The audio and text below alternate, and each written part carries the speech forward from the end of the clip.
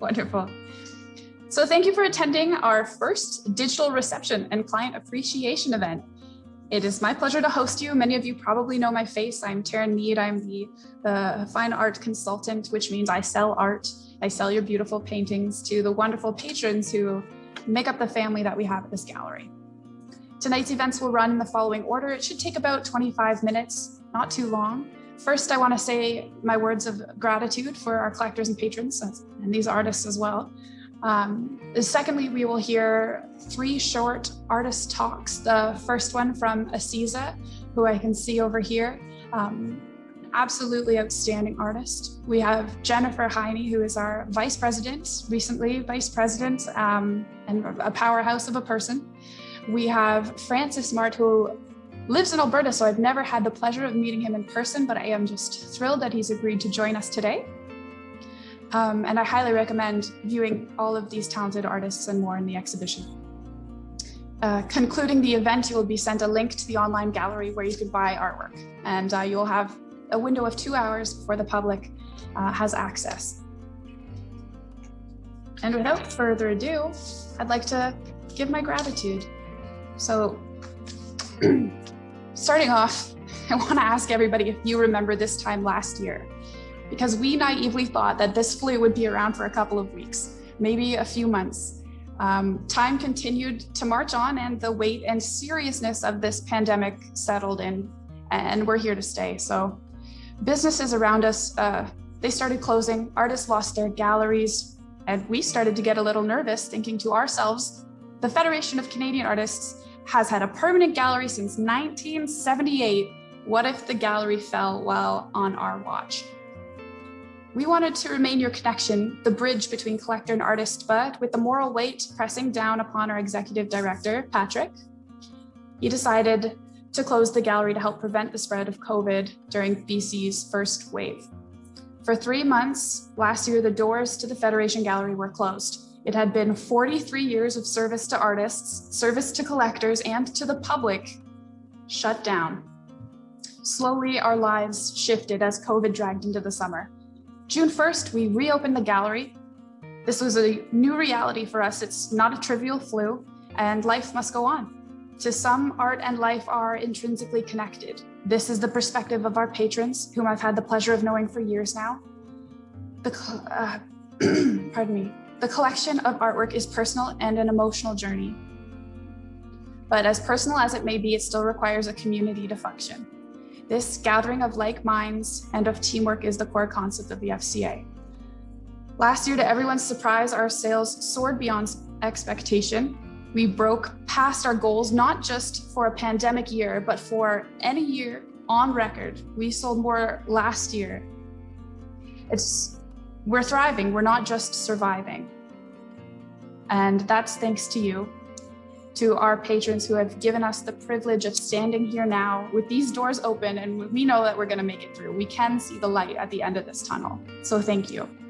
And my sincere thanks to the artists and their patrons for an outstanding year in the face of grave adversity. It turned out better than we could have hoped for, and I mean, it is a pleasure to serve everybody here, so thank you so much. And on that note of gratitude, I would love it if Asiza would take over. So give me a second as I pass the mic on. And as a little bit of an introduction to our artist here, since the age of 6, Asiza has been drawing the female figure but never really understood why. Growing up as an only child, she had always longed for a sister, and she now realizes that her paintings were a way of staying connected to her twin she didn't even know she had. So Asiza, please bear with me as I transfer the mic to you. One sec, we can't hear you yet, hold on.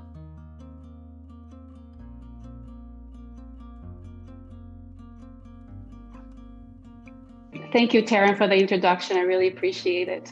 Hello, everyone, and happy Women's Day for all the ladies in the audience. My name is Asiza. I was born in Romania, and I came to Canada at the age of 11 with my father defected to communist Romania, and I grew up in Canada. And from a very young age, I've always felt something was missing from my life. And from a very early age, I only drew female forms, and I never really understood why, until my parents at the age of 35 told me I was adopted and I had an identical twin. And I was in shock. It took me a long time to comprehend the idea that I have another person looks like me, thinks like me, feels like me, same DNA, living on a different continent. And I realized in that moment, all these years from a very young age, why I was drawing a female figure, and it was my way to stay connected to my twin. And her name is Gina, and right now she lives in Romania, Brașov, Transylvania, and we stay connected. We speak almost every day. We're inseparable, and we talk about everything. She's my soul. She's the person she's the other half of me who I'm so grateful that I have her in my life.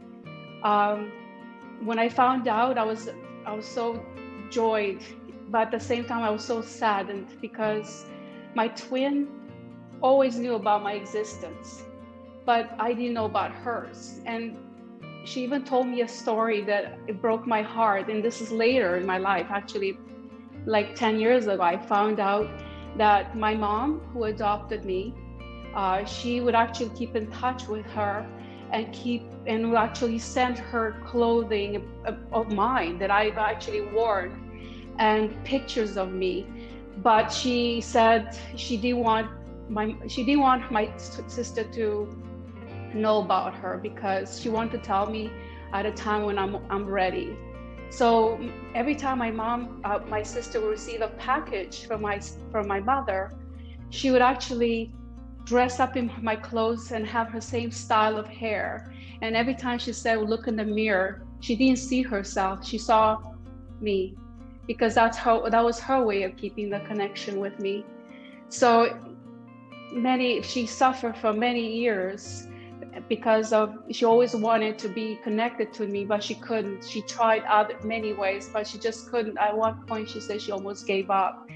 So when I found out about her, I was just so full of joy. But as you can imagine, I was so sad because she was kept a secret from me all these years. And right now, this is the reason why I draw and paint, because I want my sister to feel significant, because all her life she felt so insignificant. She always compared herself to me. And I want her to know that she is beautiful. She's the way she is. She doesn't have to compare herself, because she is a beautiful person inside and out. And that's why I paint, and what I do, I create art to know who my sister is. That's my story. Thank you so much for sharing that. Oh my goodness. It's beautiful. It's this combination of why you create for yourself and for someone else. And there is a poignancy to your work, and now I fully understand why.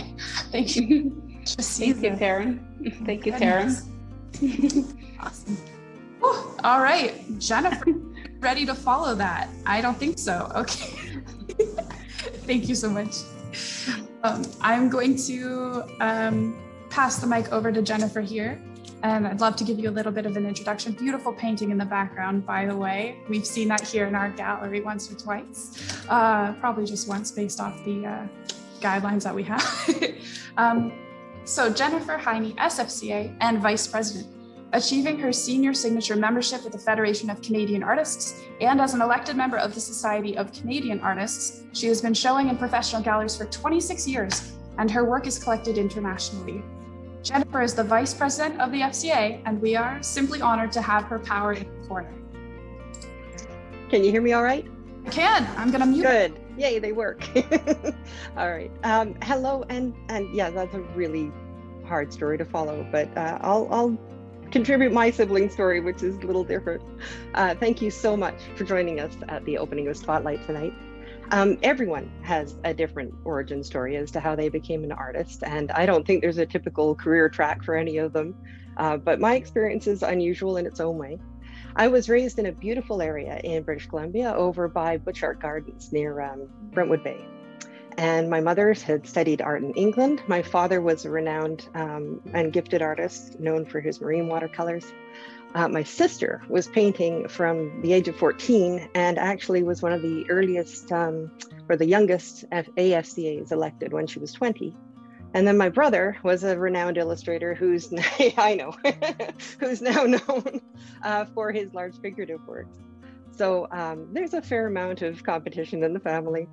But I have childhood memories of show openings, drawing on pieces of mat board, and lots of travel around scenic towns and really scruffy, obscure fishing harbors, and even holidays at the old FCA retreats when they were held on Salt Spring Island, which is many, many decades ago, for those of you who might remember. My father was a senior signature member, which I am now. I was very excited about that, as were a number of his friends and peers, people like Brian Johnson and Dorothy Oxborough and Alan Wiley and Bob Genn. They were all very involved in the sort of reinvigoration of the FCA that took place when Alan Edwards got hold of it in 1977. But being the youngest by 12 years behind my brother, I didn't at first really want to compete in the painting category. My skills didn't measure up to that fairly daunting bar that my family had set. So I was in love with sculpture and art history. So my original joy was to go towards curatorial studies and go into gallery management, which I did for a number of years, and then followed that up with graphic design.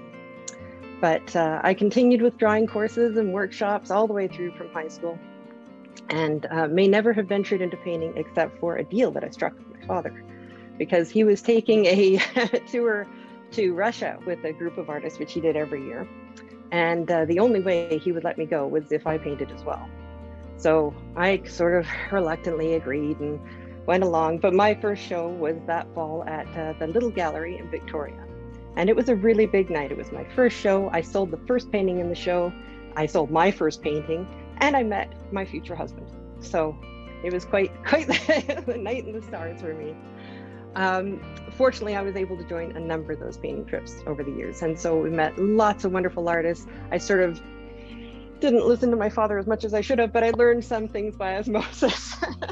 And had some wonderful experiences along the way, incredible memories. So around the time we were married, a number of factors led me to want to consider pursuing art full time. My father died very suddenly of an aggressive cancer. I had some of my own health issues, but I had a newly supportive husband, and his work actually took us to Pennsylvania, which was kind of lovely, actually. We had a fresh start there and a lot of inspiration, because there's actually a really strong realist tradition in Philadelphia, which wasn't existing in Vancouver so much when we were here and I was looking at schools up here. When we moved back to BC, we found a home in Steveston, where we are now, and it's absolutely glorious. It's got a wonderful village feel, this incredible harbor that's stuffed with fishing boats that my father would have loved, and it's got a lot of natural beauty nearby. So for the last 14 years that we've been here, my daily inspiration's mainly been walking down the wildlife reserve towards Garry Point with my dog in the morning. And Garry Point is that scene that's actually depicted in my painting in tonight's show. So first thing in the morning, no matter what the weather's going to be like during the day, because it's Vancouver, it's quite often cloudy, but just as the sun creeps over the horizon, the rays are really low, and they sneak in bright gold, unfiltered, and really long shadows. And it doesn't matter how diffuse it gets the rest of the day, that first hint of morning is dramatic and beautiful. And Garry Point's one of our favorite spots to enjoy that. So that's what you'll see if you find my painting tonight. I started as a supporting member of the FCA when we moved back, which was 2007, because I enjoy workshops. I still take one every year. I just love the experiences and meet terrific people. And every single artist I've studied with has had something to impart. So I still pursue that. But obtaining my SFCA last year was really significant for a number of reasons, not just because of the validation and acceptance from this incredible group of artists that I've long admired and studied with, but also because I was thinking of that outstanding group of peers that my father had, and all of the generations of artists that they've inspired. I still hear from them all the time, the people who know my father's work and have studied with him. So I saw a lot of that vitality, I guess, return to the SCA when Patrick took over. And then I've seen the energy and the relevance and the opportunities just expand since. So I wanted to get further involved. I've always had this benefit of creative people around me, obviously with this family. Not everybody does. So being grateful for all those advantages that I've had, I feel it's sort of compelled me to want to foster arts in the communities that I'm part of and make a really vibrant community for everybody to enjoy. So with the 2,800 members of the FCA all across Canada, it's both member-centric and regional, but also it helps set a consistent high standard and strengthens the arts community and dialogue on a national level, which is an incredible opportunity. And I'm so grateful to have it, to be able to participate in helping the Federation out now. So I think it makes an organization that's worth supporting. Thank you so much for all your continued support and for your support of living and Canadian artists. Thank you. Thank you so much, Jennifer. That was beautiful. I did not know that you came from that family, that environment. They're still out there for the most part. Google last name, they're all over the place. I will when this is done, I will. Thank you, that was so beautiful. That was amazing. And to touch on your artwork, we were installing this exhibition today and someone looked at it and they said it was their favorite piece in the whole show and it reminded them of a Monet. And I was like, oh, I get it. So it's not a bad comparison to have some. Not too bad, I'll take it. Thank you. Thank you so much. Oh, wonderful. And for our final speaker, I would like to introduce Francis Marte. Francis hails from the Philippines. His watercolor work is defined as a God-given talent. Francis started painting with watercolors for their affordability. And joining us tonight from Edmonton, he's turned into a watercolor master. The greatest lesson he has derived from his art journey is not to live in fear and to pursue your passion. And I think that's a beautiful, beautiful notion, and I'd love to hear your story, Francis. Hello, everybody. Hello from Edmonton. An hour later than you guys, but for most of you, I would assume. But yeah, my name is Francis. I'm a watercolor artist. My style is hyper-realistic, and I'm actually a relatively new artist. I only started 3 years ago, but I've accelerated my experience through passion and through really focusing on my art. I moved to Canada in 2007, so 14 years ago. But ever since childhood, I felt I was gifted with creativity. I could see what makes a scene beautiful, or what makes an object, or what I see work on a photo or in a painting. But I really wanted to pursue art, but I was discouraged really by honestly my family and societal pressures. During that time, in even to up to now, in I guess most nations, most countries, being an artist is not considered a promising career in terms of having a pretty good financially, really. So I was discouraged to do that. So, but in the back of my head, I knew I have this gift. But my career was led to a different path. I decided to become a chef's assistant, and I was working for restaurants in really nice hotels, and my creativity was tapped by cooking, by presenting food. And I was in the hospitality industry, the hotel and travel industry, for about 7 years. And so when I moved to Canada in 2007, that was my first job, was again in the hotel industry. But life again pulled me to different directions. So I started a relationship with somebody, and I moved to Edmonton, where I am now. And then when that relationship ended, it was really not a good time. It was really difficult. So I decided to to reset my life and to really do what I really wanted. So, and backtracking a little bit, before I moved to Canada, by the way, when I was in the hotel industry, I decided to, while working full time, I would study in design school. So I was actually a practicing interior designer. I had a certificate in interior design, and that's how I learned different mediums when doing my own perspective illustrations for myself, for my own projects, and for some architects. So I was introduced to pastels, colored pencils, and watercolor, and I found that I was really good in watercolor. It was the best medium that I could do. And as you know, with making perspective illustrations, it has to be realistic, and you have to really achieve the texture that you want to show your client. To show what the different textures of glass and of metal, wood, several landscapes as well. So that's how I was introduced to watercolor. So when I moved to Canada, I was supposed to be an interior designer, but that led me to Edmonton, and I still pursued, continue my career in hospitality.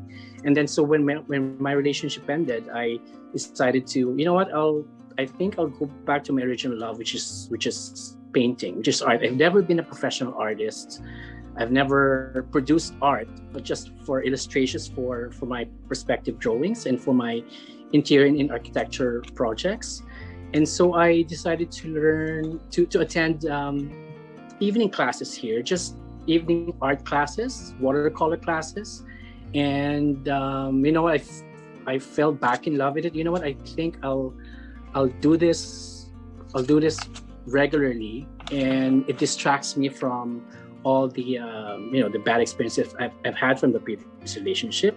So I did that, and that was only 3 years ago. And then people started noticing my art, and I was approached by local gallery owners and curators. Say, why don't you exhibit here? I said, I don't know. I don't think so. I just started. I don't think I'm really good at this. I'm just starting.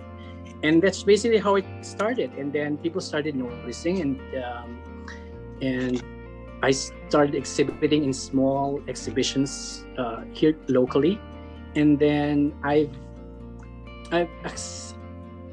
accelerated my learning of my art. So I actually work full time still. I have a full time government job. I work for the provincial government, and I do my art part time. So I really focus on my art during my free time during the evenings, attending classes and looking at other artists' works, especially the watercolor masters of North America, Russia, China. They're really, really good, and I learned from them so a lot. And so I'm mostly really self-taught, besides those few watercolor evening classes that I used to attend. So now it's been only 3 years. I've participated in many competitions here at the FCA and in North America, and this in San Diego, and in Louisiana, and in I think one in New York as well. And now I'm also teaching at one of the art supply stores close to my house, and that's how I've started. And I'm just really trying to continue my art in the best way I can, in the free time that I have, and I find out that I'm still finding out that I'm really have the patience for watercolor. For those of you who've tried watercolor, it's I consider it really. It requires a lot of patience, and I do have the patience for it. So I guess I could say that I'm a living proof of, if you really want to be an artist and to focus you have to really focus on it. If you really put your time and your energy and your creative outlets into being an artist, and focus on a medium, or one or three mediums that you want, you could really learn and produce really nice art with just a short matter of time.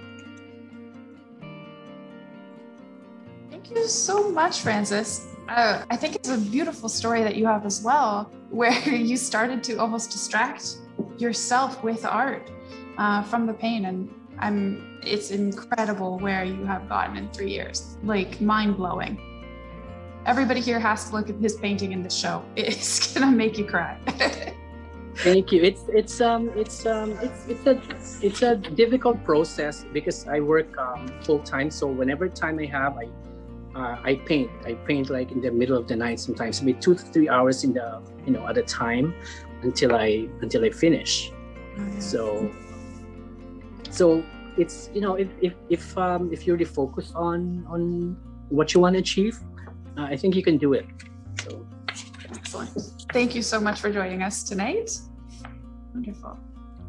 Okay, and I'm just going to conclude our meeting here. Thank you to everybody who has joined us so far, and thank you to our collectors and to our artists. You all allow us to lift our heads high, and we have been able to stabilize the gallery and continue supporting these artists, not just these 3 who spoke, but everyone who's in the show and everybody who's in our many exhibitions a year, new show every 2 weeks. I don't know what would happen if we weren't able to keep going. So thank you very, very much.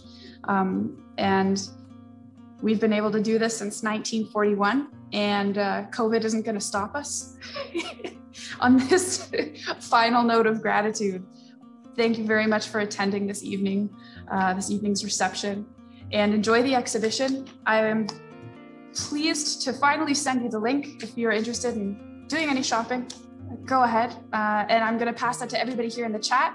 All of the artists who are featured in the show, I will also email it to you so you can send it along to everyone, and it will be live on our website as of 8 p.m. So thank you very much, and everyone should have the link now. Good night, everybody. Thank you.